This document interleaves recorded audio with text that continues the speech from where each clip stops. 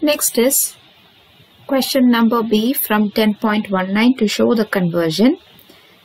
So here we have ethanol to but-1-yne. So this is the conversion that we need to show.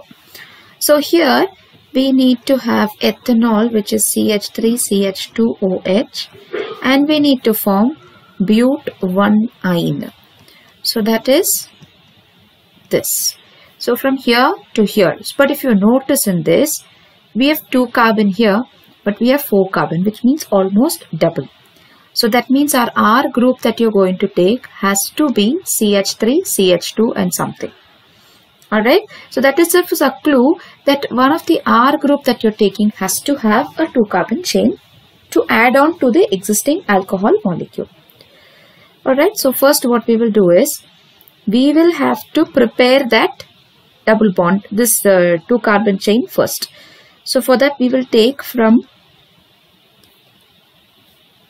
the molecule ethyne, because we need to have this ethyne here. So we'll take ethyne. We will add sodamide, which is a strong base, with liquid ammonia at a particular temperature. Alright, when this happens, this hydrogen here is more acidic in nature. We've learned this in hydrocarbon chapter in first year, that the H from the acetylene molecule is more acidic in nature.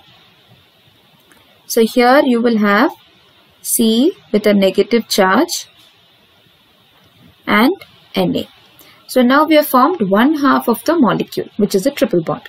This needs to react with a reactant here. So here we will have CH3CH2OH, which is a reactant given to us in the question, with CH triple bond with a C- and an Na+.